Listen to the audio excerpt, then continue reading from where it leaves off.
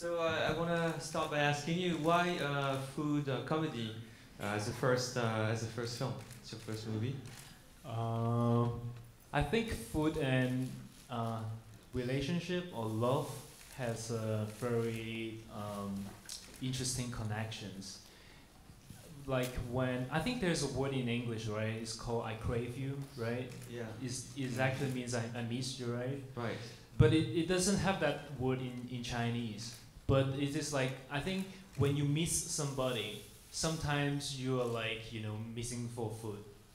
When you're enjoying a perfect dinner or a perfect meal, and exactly like you are spending your best of time with the one that you like or you love, and always after when you eat, you gotta feel a bit like just now Samuel took me to a dinner. I have a big steak right now in my stomach, and I feel like it's like a bit dizzy, and it's exactly when you fall in love with someone and you feel very fulfilled, and I think this kind of feeling has a very special connection physically and mentally, and this is what first interest on me to start the movie, and so also I don't know if you feel hungry right now. Yeah, okay. So I did my job, and you, and do you feel like you want to fall in love again, or want to to see the one that you love? And if you did, I think that's what I want to. Because movies for me sometimes I love serious movies too, and always when we want to uh,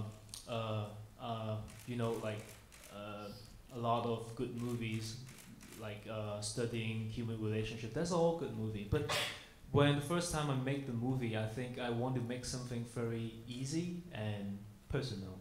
So I pick up a very easy topic. The first time I fall in love is like 20 years ago. I don't know, like and I want to get back that feeling a little bit. I want to get that everyone got the first time that you will fall in love, and I always try to seek back that feeling a bit. So this is the reason I made the movie. Also, I mean, you're from Hong Kong. You're Right. born and raised in Hong Kong. Yes. Food is quite central to Hong Kong culture, and there is a tradition of Hong Kong food comedies. Stephen Chow's movies, like The God of Cookery, there's a number of films like that. Was that of any influence on this? Did you think of those films when you made this? Not too much, but I actually did like see all the food-related movies. Stephen Chow's movie, I think it's a bit different. Because it's like more comedy. I don't see this as a comedy myself, but after I made it in China, the audience laughs like really crazy, and I have no idea sometimes. And yeah, and this is funny because I really don't meant to make a comedy, as I just want to portray, the first time when we fall in love, it's always like it's stupid, loving somebody is a stupid thing, because you go nuts, your head is not working anymore, and I think that kind of stupid things makes it be comedy. And going back what Samuel said, is that Stephen Chow's, I think it's different approach. I think I'm more interested in what I first said is about the what relationship of food and love can bring out to a movie, and this is more interest me about. And I watched No Reservations. It's a good movie. I love it, and it's all about an even burn. A lot of is that what's that Indian restaurants? A million step. What? Yeah. A journey of. Journey. I have not seen this. Sorry. Sorry. No. It's like an Indian restaurant and a Michelin. Okay, anyways. Yeah, we figured out. It's a good movie. It's a good movie. Sorry about that. Yeah. So I actually see a lot of food movies, but they didn't really touch, what I just said like physically like a relationship of food and love. Today's special. Today's special. Oh. All right. Is that what it is? All right, we'll figure it out later. Yeah, 100-foot journey. Thank you very much. Right. Found it. 100-foot journey. The power of Google. Right. Wikipedia, Google. So this sounds like a rather personal movie. Can you describe a little bit how the film was put together from its conception, from the script to the screen? Right. When before the show I said the English name came first. This is not what I expected. It's actually there's one time the whole film was shot in Shanghai, and I met a female sous chef, and we have a talk, and she's from South Africa, and then I asked her what is the most interesting thing or most annoying thing that a customer bring to you ever, and she said there's one time I get a comment from my customers, and it's written, "This is not what I expected." And she said, "What? This is not what I expected? What do you mean? You can say it is like too, it's like too fat, or it's like too salty, or too sweet. But you said, this is not what I expected. What do you mean?" And she's pretty pissed off. But I'll say, hey, maybe he or she said is something that's out of their expectation. It could be something good.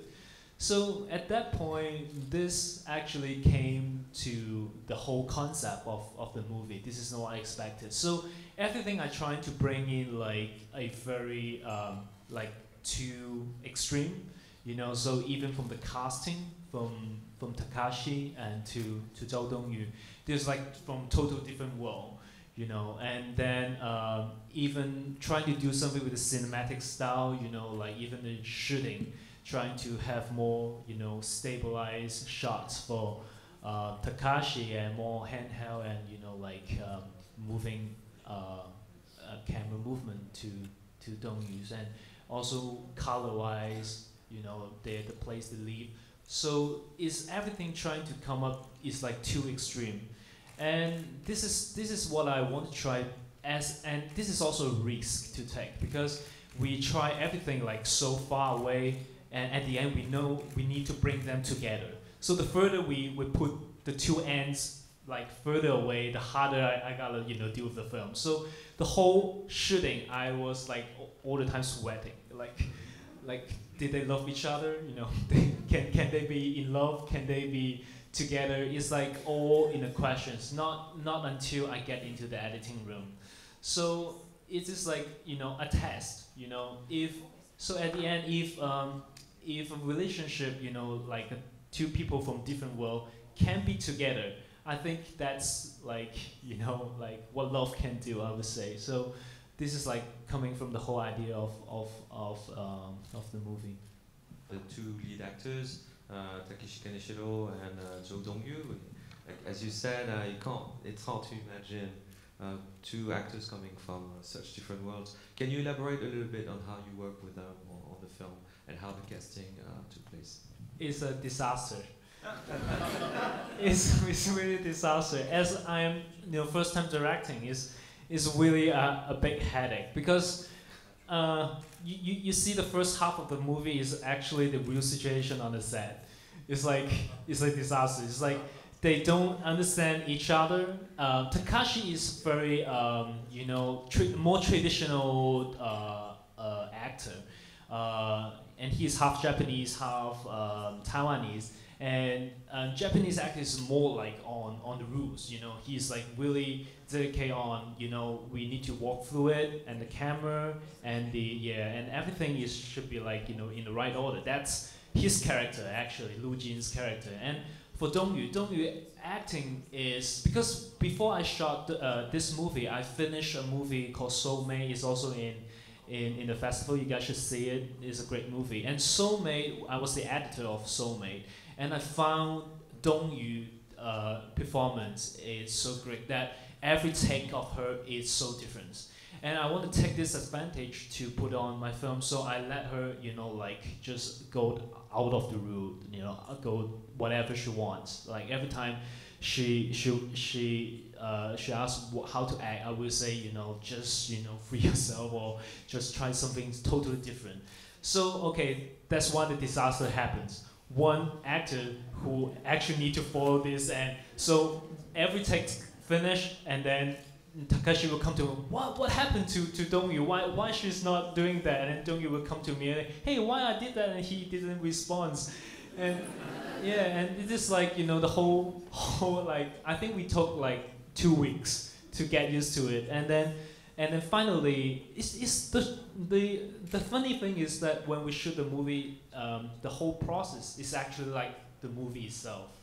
So two people from two different worlds, but ending up they know that, okay, you Takashi understand, Dongyu, you did this is what, you know, your sunshine come from, your, you know, all your spark is coming from that. And Dongyu start to knowing that Takashi needs to like work this way, so they have more a bit of communication, a bit more and more, and this is like there is one scene at the end at the market when the last scene when they talk to each other through the door, and Dongyu at the end asks I don't know the English translation, is that am I look sexy, right? Is that okay? Yeah, am I sexy? This is actually not in the script. It's not in the script. It's Dongyu just came out from what, because she always on the set came to me, said, "Am I sexy?" And I was like, "Hey, come on, like, give me a break. Come on, we are talking about the script." And like nobody's like trying to deal with her. So she put that lines on the screen when we're shooting.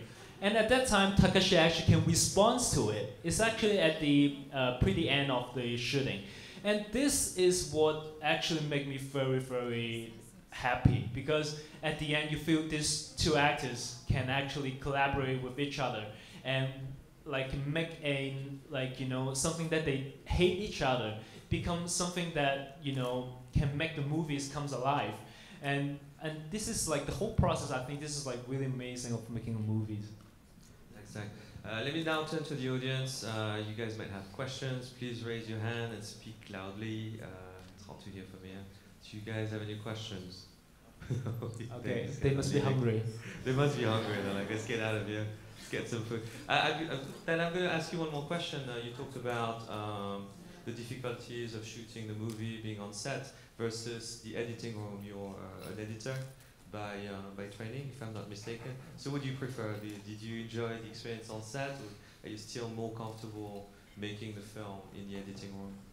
It's very different. I enjoy both. Like honestly, I enjoy both. I will keep making movies, but I always explain, you know, making movies is like what don't use characters in the movie is like working in the kitchen. The chef is actually the director. Is always director got an idea he want to give to the audience, like, you know, this time I want to try to put in what I think love is in the first time, put in the movie. And so I become the chef and everyone helping me to achieve the goal. But editor is like part of the kitchen, one of the sous chef or another chef to help the big chef to do this. So I think I really enjoy both, and working as an editor, you can, you know, experience more different stories, and you can see more directors. And this is actually my past 10 years work. I was working as an editor, and all the time I'm learning a lot from different, you know, Greek directors in China, like Chen Kai-ge, and Peter Chen's, and a lot of good directors in China. So this is where I actually absorbing what filmmaking is. Filmmaking, I mean, film school is important, but I think the real experience is more bring me alive to film. It's a question for Derek about working with Peter Chan, a very famous Hong Kong figure. I'm sure you love his films. How was the process of collaborating with Peter? Right. Peter is actually my mentor all the time, and so for specifically for this movie, he is actually always my backup. Like because my first time on the set, something I'm not sure, I can always ask him. He's always sitting next to me or behind me, and he never interfere like what I'm doing, but he when I need, he always comes up. And the thing is, because there is very special situations of the movie.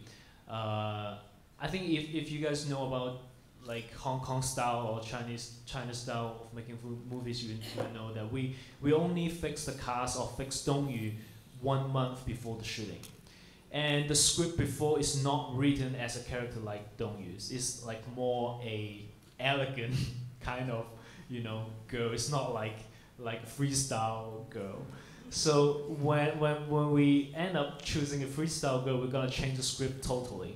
So when we're shooting the first 2 weeks, we have a disasters of two cars, and I have disasters between me knowing the script, and and so we are sort of working out what the character of Dongyu should be in the movie. And so after like 2 weeks, I think we got the point. We got what exactly that character should be like, and then I will be more on shooting, and Peter is helping us to fixing the script at the later part. So I have to tell you that the end, the whole, I think 30 minutes, including the private chef, the girl, and including his father, these scenes only comes up in the middle of the shootings. It's not like before written. It's like when we shoot the point we need it, and then we add it. And so it's through discussions, and at that time I was every day on the set shooting on the day, and then Peter was helping to figure out what we can do more at the end and on the script side. Thank you. Question about Derek's new project. Is it food related or something else? I am working on my new project, but it's not food. I think I have enough food. Actually, shooting food is pretty painful because I spent 5 days just shooting all the food close-up shots, and the food is disgusting. You cannot eat it. It looks good on the camera, but it doesn't taste good. So no food movies. I think. Okay. One last question then. How was it this time working with editors as opposed to editing yourself? I think he edited a great deal, right? That's a good question. Like you mean like this time I edit my own movies, right? Okay. It is another disasters. There's a lot of disasters in the movie. It's like the longest film, the hardest film that I ever edited. When you are an editor, you are sitting in front of the computer, right? You always actually say, what is the director doing? Where is it? What? I need the shot. Why he's not shooting that? And now it's like come to me. It's like I was sitting there. I think I must shot that shot. I must have that reaction. And we remember it very, very clearly. Like all the directors talked to me before, but I couldn't find it. So I was like, going through all the process, and the good thing is because from a long time I actually work with a team, editing as a team, so it's good that I have 2 other editors with me, and there's 2 girls editor, which is really good, and we also acted together on Soulmate, and so I think collaboration is pretty important. Before that, I think in America too, right? But in Chinese, it's very often like editor is just one person, and he would work with director all the time, and just one people. But I think this need to change because now we're shooting in digital, and always for this kind of movie, they don't have too much time of post production. So you cannot read all the footage by your own, and I will prefer to bring in more team members that will have different kind of perceptions on on their own, and they're younger, and they have different perspective on love, on everything. So I think working as a team is very important as solutions to me for your questions. Thank you very much. I think, do we have time for one last question? No, I'm sorry. We're going to have to wrap it up here. No, let's wrap it up then. No exception, man. What was your inspiration for that blowfish scene? Sorry? The blowfish scene, what was your inspiration? Blowfish scene? Can I say it? I can't say that in China, but I don't know if I can say it here. It's high. It's just getting high, right? It's, yeah. But I don't want to do that with just drinking. But because the whole movie is about food and stuff, so the blowfish I think is close to the character of Takashi, because we in Hong Kong, in Chinese, my mom always said when someone got pissed off, they were like blowfish, because you got pissed off, you got blow off. So this is what I relate with Takashi characters, and so it comes up. I think that we want something that they can get close, but drinking is just too obvious, and blowfish is something fun, and the whole the bus scene is a true experience. It's very personal experience. You want to get into it? No, I'm just like drinking and Great. Okay, I'm going to let the young lady ask her question. Okay, so we have Takashi way earlier, like before shooting, like 6 months. We already want Takashi to add in it, and he already agreed. And the problem is we're finding the lead actress, and we have actually go through because the script was written more on someone that is more like the private chef. Like that kind of girl. It's like more match, like more stereotype matching, like that. And the thing comes up because we think that this is there's some problem with it. It's too smooth. It's like too obvious, and in somehow we're not too excited about this kind of cast. We don't know why, just not too excited. And the thing is because we have Takashi already, so the thing is we need to find a way to change the actress, right? So, and the idea of this is not what I expected came in after I talked to the chef, the sous chef, and then so we trying to just like whatever, like fuck it, and like just like go crazy. And at that time, and we have to say that because we finished Soulmate, and Dongyu's performance is so great, and that because this is like Soulmate is like the first time that we see Dongyu's performance can do this, and so we really consider about Dongyu. We know there's a lot of risk, and we know there's a lot of things to change, but we want to take that risk. So that's why. Thank you very much, Derek, and thank you. Thank you all. Thank you. Have a good dinner.